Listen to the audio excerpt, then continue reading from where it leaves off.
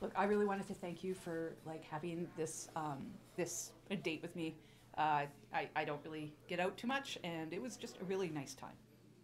Look, I wanted to ask you about what your how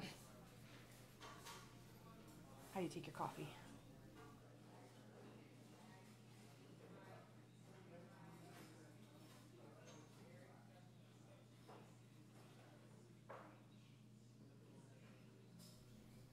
No, it's not like that. It's just I look. I've really gotten into coffee making, and one thing that I realized is that I could most understand a person by the way that they take their coffee. Like if they take it, just plain, or if they, decaf or something like that, or if they really like to do the foam pictures on top. Like I learned how to do foam pictures just so I could kind of test my theories.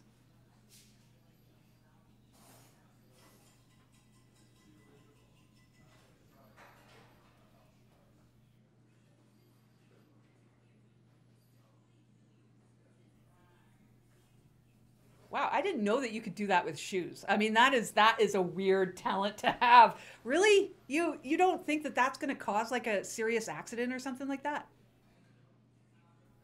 Oh God, I didn't know that Celicas would like crumple right up. Are they like one of the worst?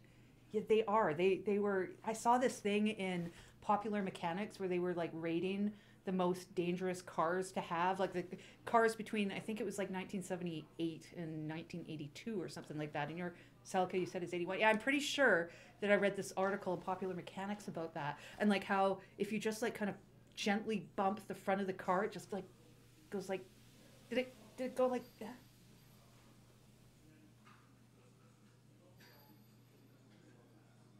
Well, why was your mother in the trunk? I mean, she, what? You, you did you did what? Look, I'm just gonna go way out on a limb. You take your coffee black with two sugars, right?